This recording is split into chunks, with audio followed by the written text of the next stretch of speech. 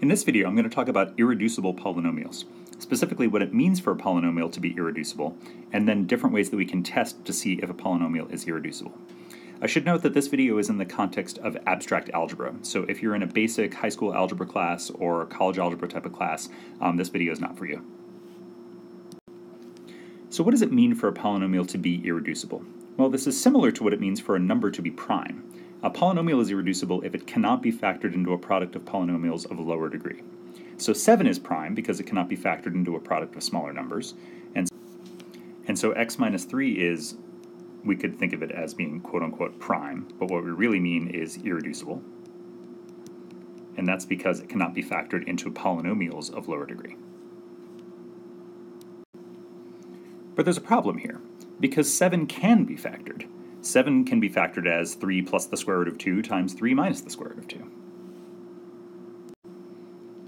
And similarly, the polynomial x squared minus 3 can be factored into x plus the square root of 3 and x minus the square root of 3. So we need to be a little bit more specific by what we mean when we say it can or cannot be factored in a certain way. So we need to specify where a number is prime or where a polynomial is irreducible. So 7 is prime in Z. So remember, Z means the set of all integers. So 7 is prime in the set of integers because 7 cannot be factored into a product of smaller numbers in Z, in the set of integers. And x squared plus 3 is prime or irreducible in Q of x.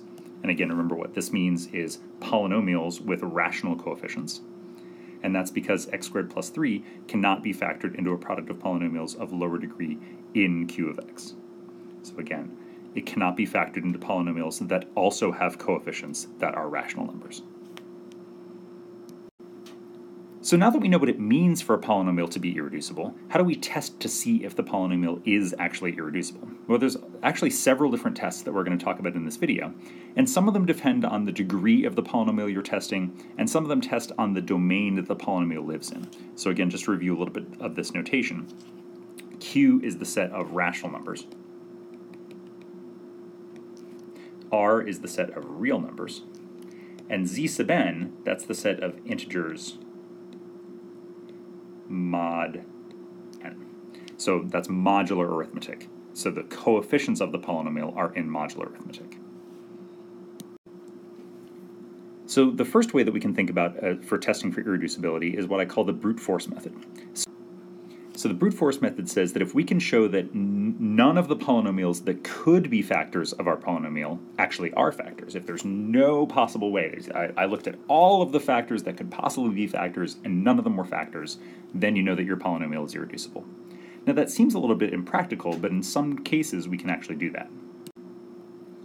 So for example, what if we wanted to show that x to the fourth plus x plus 1 was irreducible in z2 of x? So again, remember that z2 of x is integers mod 2. So the idea here is that if I call this x to the fourth plus x plus 1, if I call that f of x, then what I'm interested in is can f of x be factored as g of x times h of x, where g of x and h of x have lower degree than 4. So the degree of the polynomial f is 4, so where the degree of g of x is less than 4, and the degree of h of x is less than 4.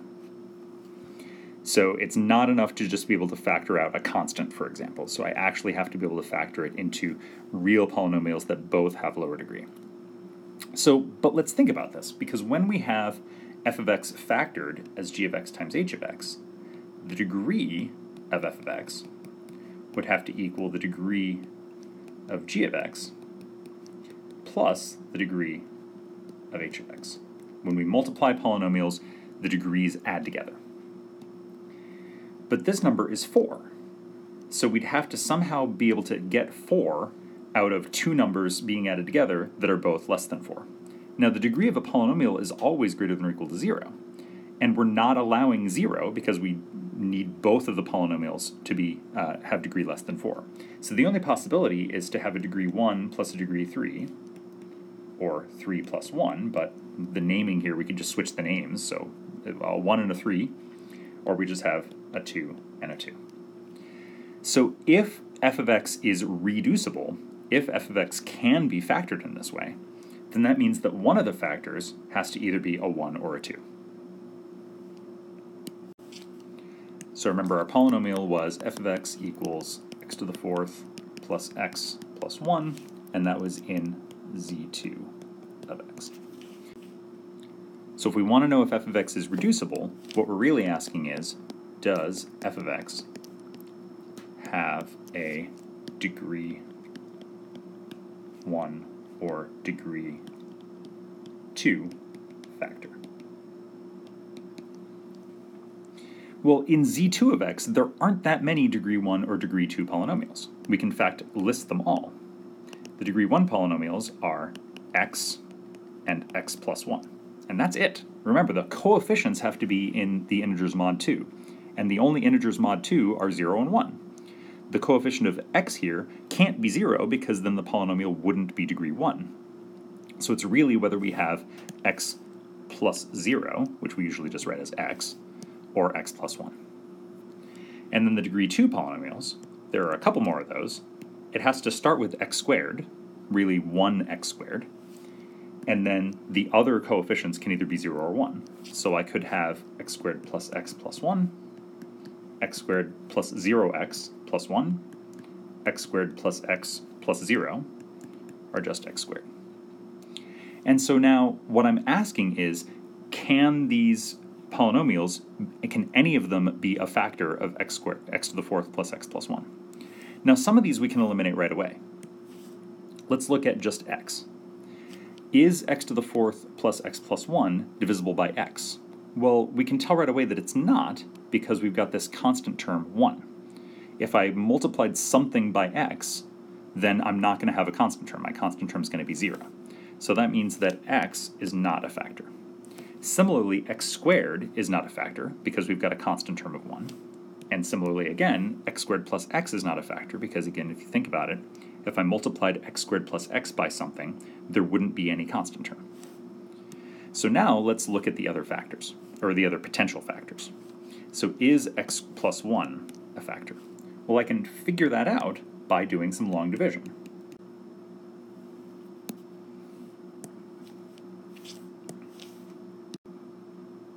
So I'm going to divide x plus 1 into x to the fourth plus x plus 1. Now, I left a big space there because there's columns for x cubed and x squared. So if I really wanted to be specific here, I could put them in explicitly. But usually I just leave a blank space so that I know to leave a little bit of space there. So when we do our long division, we take the leading term of the thing we're dividing by, and then the leading term of the thing we're dividing into, and so we say x goes into x to the fourth, and that's going to go in x cubed times. We're going to multiply and then subtract. Now, x to the fourth minus x to the fourth, that's just 0. 0x cubed minus x cubed is negative x cubed, or negative 1x cubed. And in mod 2, negative 1 is the same as positive 1. So we just have x cubed. And then we bring down the other terms, so we've got plus x plus 1. We keep going. X goes into x cubed. That's going to be x squared times. Multiply, subtract. We get x cubed plus x squared. When we subtract, we get x squared plus x plus 1. X goes into x squared x times. Multiply and subtract. And when we subtract, we just get 1. So now we can't divide anymore because x doesn't go into 1. And we get a non-zero remainder. This is not 0. And that means that x plus 1 is not a factor. So continuing in this way, we have 2 more long division problems to do. We've got to check whether x squared plus x plus 1 is a factor, and check whether x squared plus 1 is a factor. So this is a long problem, but we do those 2 more long division problems. We're going to find, I'll give you a spoiler here, we're going to find that none of those 2 polynomials are factors, so we're eventually going to be able to cross those off our list once we do those 2 long division problems. And that means that none of the factors that could possibly have been factors, none of them were factors. And that means that x to the fourth plus x plus 1 in z2 of x is irreducible. So that's an example of using the brute force method, because in this case, because we were working in mod 2, there were only so many things that could have been factors, and we just eliminated them all. So that means our polynomials are reducible. So another big way that we can test polynomials for irreducibility is to look for roots. So what does it mean for an element of our field here to be a root? So again, when I say f here, f could represent q, the set of rational numbers. It could represent r, the set of real numbers. It could represent zp, where p is a prime. And there's all sorts of other fields that you may discover as you continue your study in abstract algebra. So f just represents one of those fields. So an element of that field is a root simply if I plug that number into my polynomial, do I get 0? Now equivalently, getting 0 when I plug in a is the same as saying that x minus a is a factor of f of x. So that means that if we have a root, then the polynomial is reducible, which just means not irreducible. The reverse of this statement is not true. I cannot emphasize this enough. It is not true that if the polynomial is reducible, then it has to have a root. That's not true. So just keep in mind that this statement only goes in one direction. If you have a root, then your polynomial is reducible.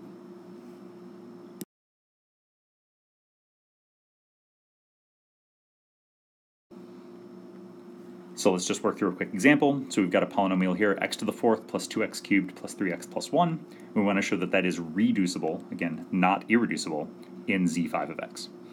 And as we're going to see, there are different ways to do this, but let's try looking for a root, because we know that if we have a root, then the polynomial will be reducible. And since we're in z5, there are only 5 elements of z5, right? z5 is a set that only has 5 things in it, 0, 1, 2, 3, and 4.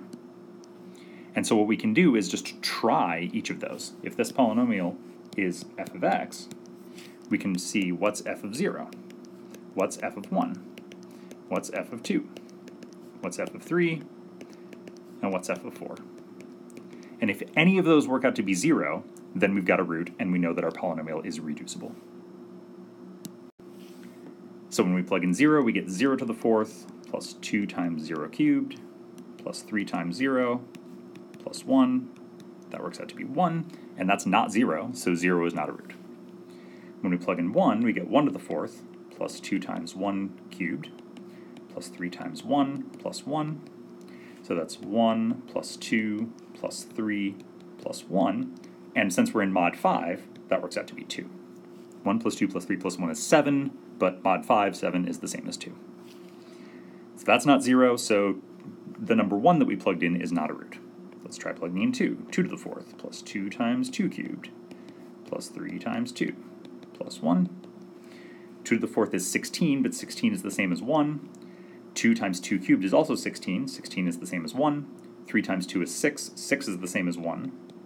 And 1 plus 1 plus 1 plus 1 is 4. And 4 is not 0 in z5, so that's not a root.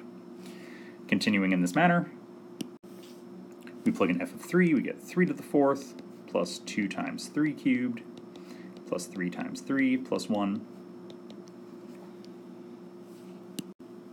When we add all that up, we get 145, and since we're in mod 5, 145 does equal 0.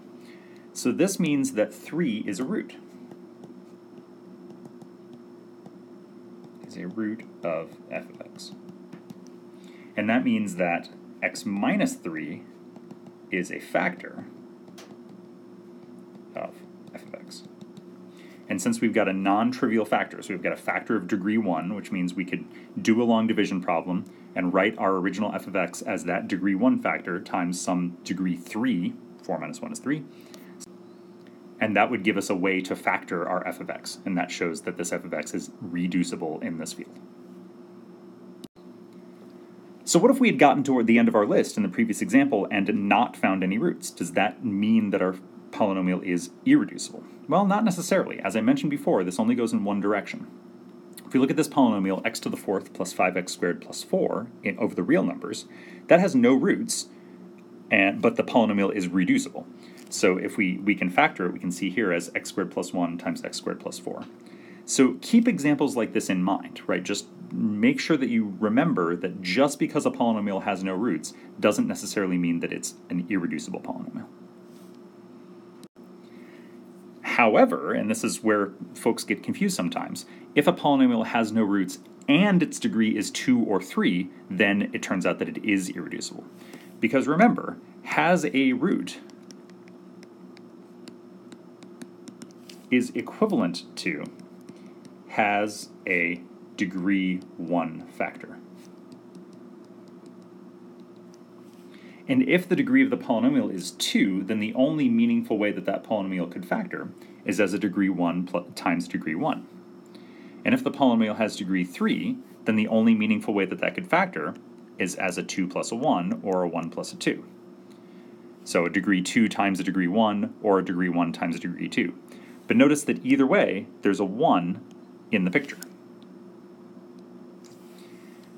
Why do I only talk about degree 2 or degree 3? What about degree 4? Well, degree 4 could be a 2 plus a 2. You can factor a degree 4 in the example that we just saw as a degree 2 times a degree 2, and those two degree 2 polynomials could themselves be irreducible. It's possible that that polynomial would not have a root. So that's why this only works for degree 2 or degree 3. So if you have a polynomial that's degree 2 or degree 3, then it is enough to show that it has no roots. So again, just looking at another example, we've got 2x squared plus x plus 1, and we want to show that that's irreducible in Z3. Because the degree is 2, it suffices to show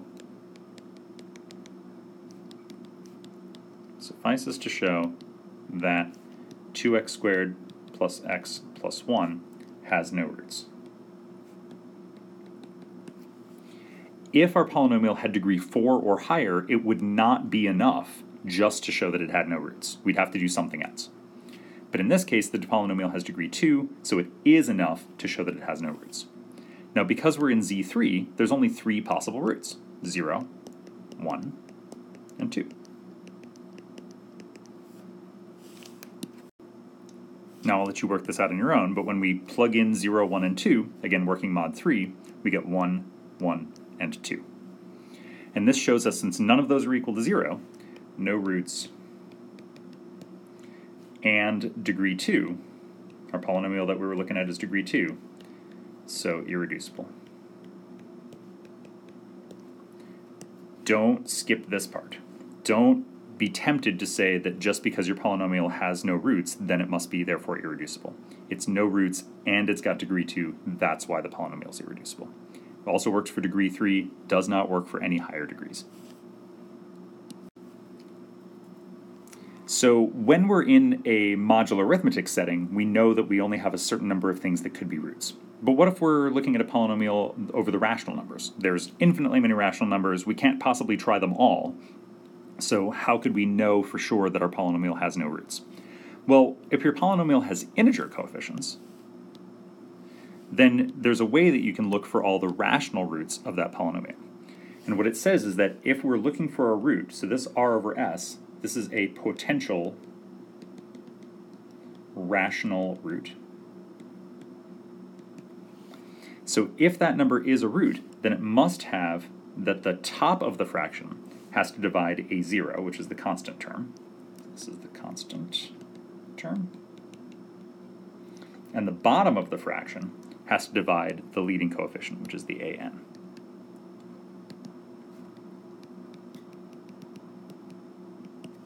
So the top of the fraction has to divide the constant term, the bottom of the fraction has to divide the leading coefficient. So this rational root test lets us make a list of every possible rational root, and if we plug all of those potential roots in, and none of them give us 0, then that tells us that our polynomial doesn't have any rational roots. Doesn't have any degree 1 factors in the rational numbers. So here we've got a polynomial with integer coefficients, 3x cubed minus 2x squared plus 12x minus 8. And so a potential rational root r over s has the bottom of the fraction. The bottom of the fraction has to divide the leading coefficient, so s has to be a divisor of 3. And the top of the fraction has to divide the constant term, which is negative 8. So this means that the top of the fraction has to, or the bottom of the fraction I should say, has to be either plus or minus 1 or plus or minus 3. And the top of the fraction has to be plus or minus 1, plus or minus 2, plus or minus 4, plus or minus 8. So this gives us a somewhat lengthy list of possible roots, but it's not an infinitely long list, so that's certainly better than just trying haphazardly every rational number we could think of. So this gives us, if we think about this, if the bottom of the fraction is 1, that means that our potential rational roots are plus or minus 1, plus or minus 2, plus or minus 4, plus or minus 8. Again, that's if the bottom of the fraction is 1 or minus 1. If the bottom of the fraction is 3, then we've got plus or minus a third, plus or minus 2/3, plus or minus 4/3, plus or minus 8/3. So that's a list of 16 rational numbers. And again, using a calculator or a computer, we could plug all 16 of those numbers into our polynomial and see if any of them give us a 0. And as we work through our list, what we find is that f of 2/3 does in fact turn out to be 0. And since we've got a root, that means that we have a degree 1 factor. That means x minus 2/3 is a factor of my function f of x. And that means that my polynomial here, this is my f of x, is reducible. Looking at another example, so again we have a polynomial here. Again, I'll call it f of x. It's got integer coefficients, and we're looking to see if it's irreducible in the rational numbers. So if we're looking at potential rational roots,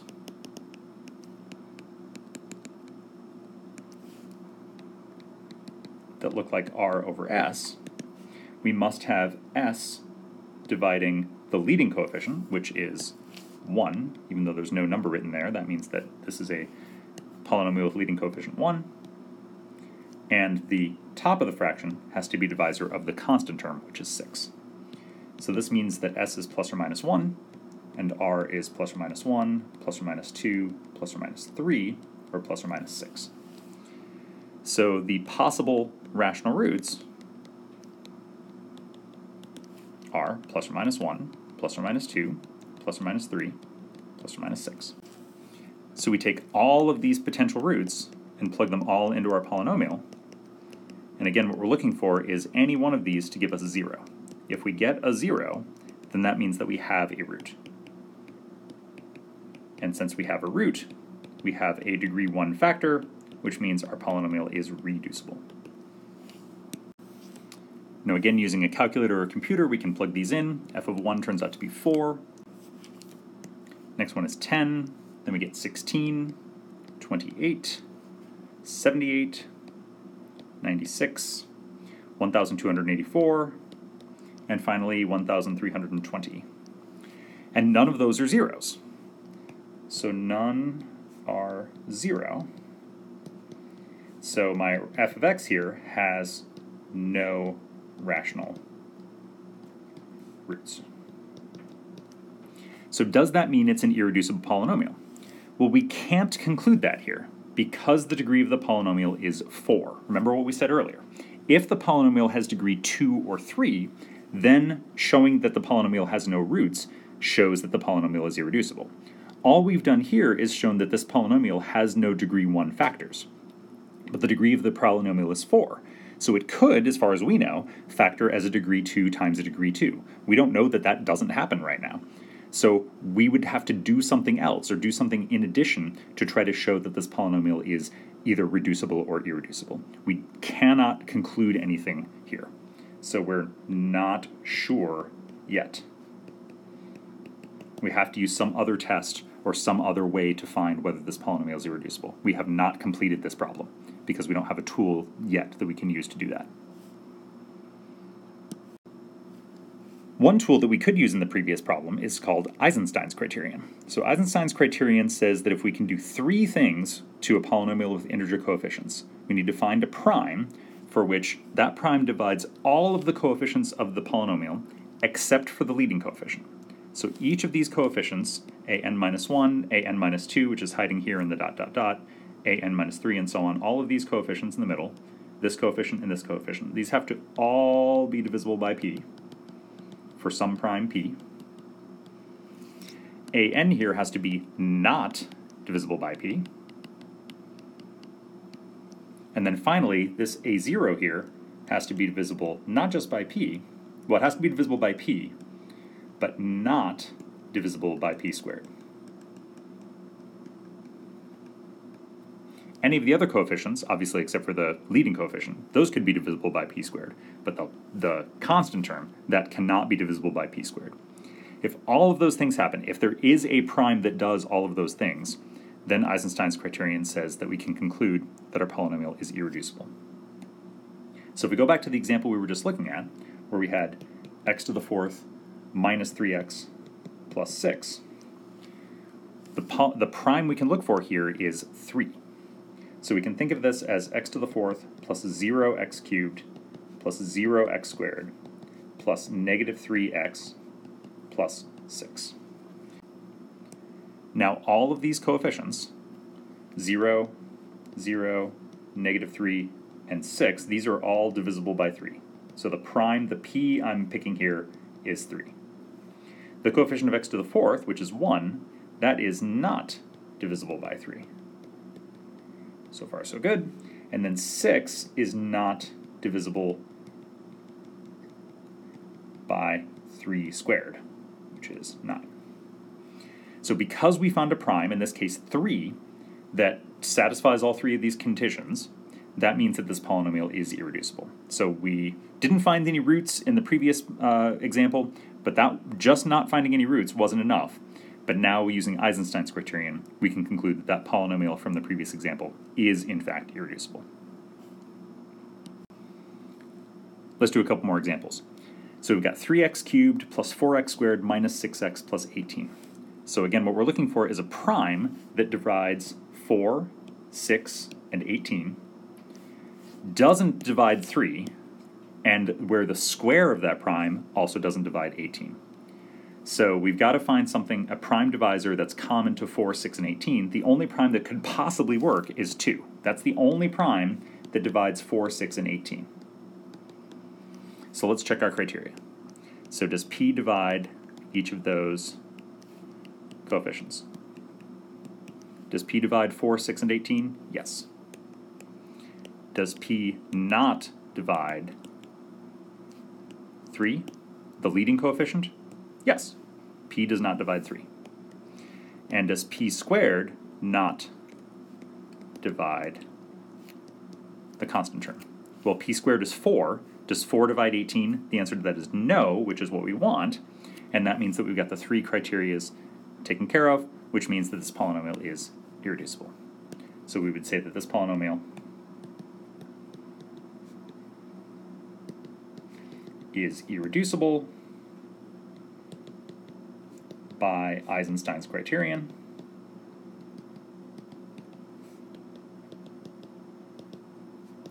And it doesn't hurt to tell the person you're talking to that you used the prime 2.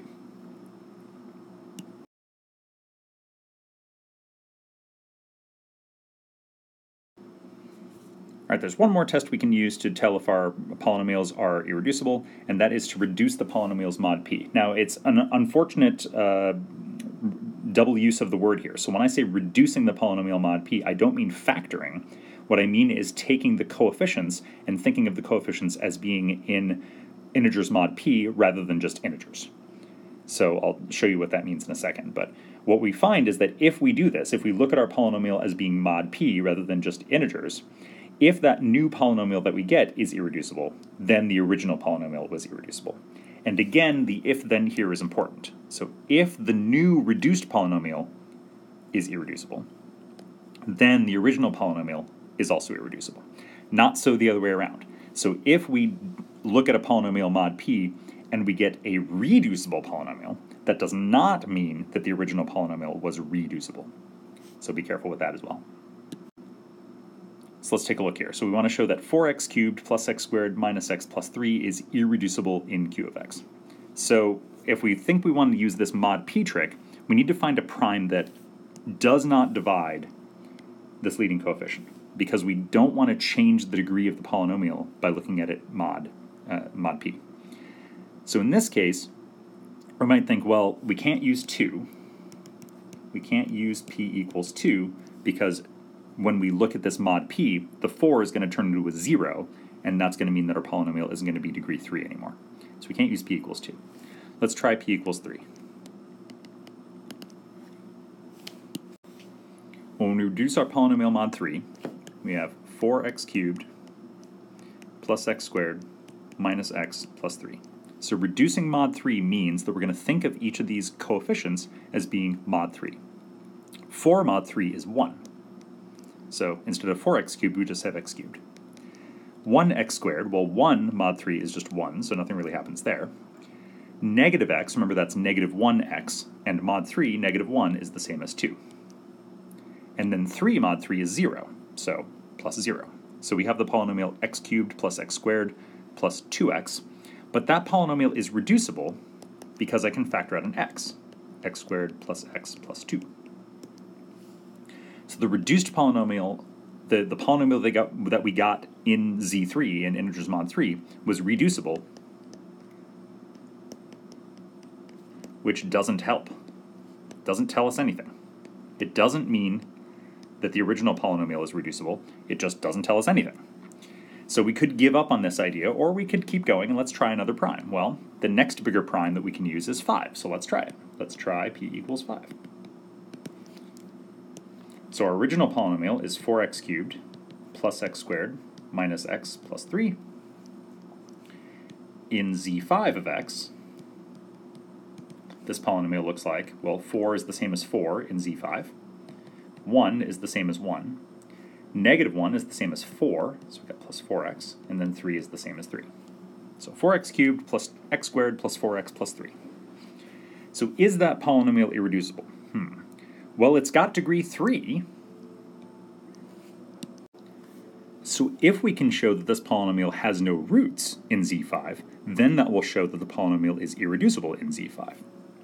And good news, there's only 5 possible roots, because z5 only has 5 things in it. 0, 1, 2, 3, and 4. So what we're going to do is plug all of those things into this polynomial and see what we get.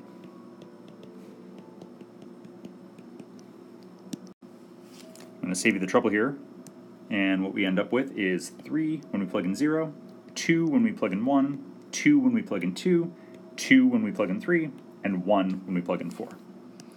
So this polynomial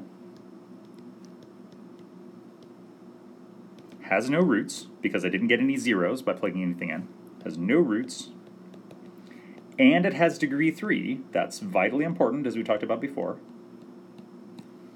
So it's irreducible in z5 of x. And since it's irreducible in z5 of x, that means that the original polynomial is irreducible in q of x.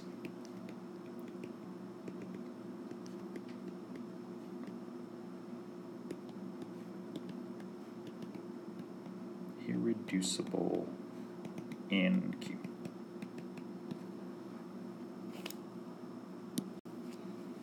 Okay, to try to summarize all of this, we've got several different ways to figure out whether a polynomial is irreducible. One way to do it is just brute force. Show that none of the possible polynomials that could be factors are actually factors. Usually it's easier, though, to do some sort of testing. One way that we can test our polynomial is to see if it has a root. If our polynomial is in modular arithmetic, then there's only so many things that could be roots, so we can just try them all. If the polynomial has integer coefficients, then we can use the rational root test to find all of the possible rational roots. We can also use Eisenstein's criterion. So if we try to find a prime that fits those 3 parts of the criterion, if we can find a prime like that, then that means our polynomial is irreducible. And then finally, we can try reducing mod p. So it's convenient when we're in mod p because there's only so many things that can happen. We've only got so many possible coefficients, so many possible roots. So if we can find a prime so that when we view that polynomial in integers mod p, if that reduced polynomial is irreducible, then the original polynomial is irreducible. So which test you use in which situation is going to take some practice. So you really just have to do lots of examples and try to use different tests and see which ones work. And eventually you'll develop a bit of an intuition for when you look at a polynomial to try to think about which test you might want to use.